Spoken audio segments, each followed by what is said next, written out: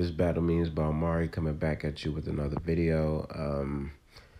So the new manga has been released, and apparently Goku and Vegeta are now part of the Galactic Patrol or whatever. I mean, these guys have basically been passed around in super like cheap whores, and they aren't seeming to get any better with their skills.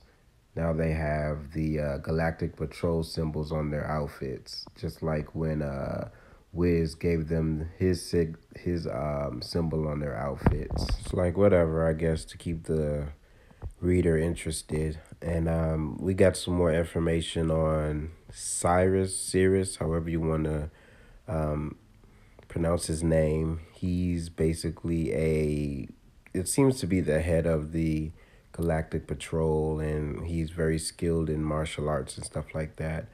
And he uses his staff.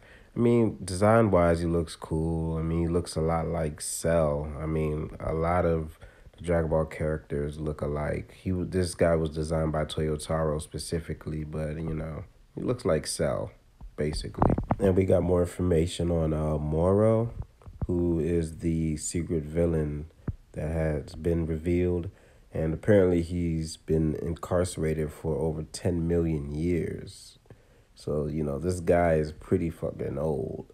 And he has the ability to absorb Genki from the life on the planet, which reminds me a lot of what Omega can do. How he can gather the minus energy from around the planet and form it into his own attack.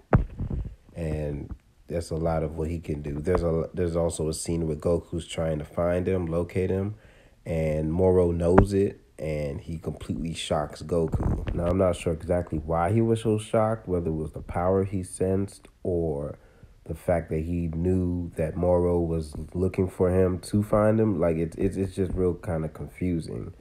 But it seems pretty cool. I mean, I'm glad that it's finally starting to get dark in Super, and we have a villain, and it looks like this guy means business, and I'm happy to see that. It's a step in the right direction with Toyotaro taking the lead, and maybe that's what we needed. We needed Toyotaro to darken this thing up a bit because, you know, Toriyama now, he just has that light heart and doesn't really take it too seriously anymore. And Toyotaro seems to be on the right track with the manga, and now the manga's taking the lead over the anime.